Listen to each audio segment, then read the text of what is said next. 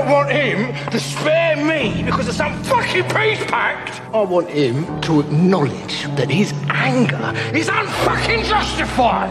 I want him to acknowledge that he who fights by the sword, he fucking dies by it, Tommy. So they took your boy, did they? You got your boy. And what fucking line am I supposed to have crossed? How many sons, yeah, have you cut, killed, murdered, fucking butchered, innocent and guilty, to send them straight to fucking hell, ain't you? Just like me! Fucking stand there, you, judging me, stand there and talk to me about crossing some fucking line. If you pull that trigger, you pull that trigger for a fucking honourable reason.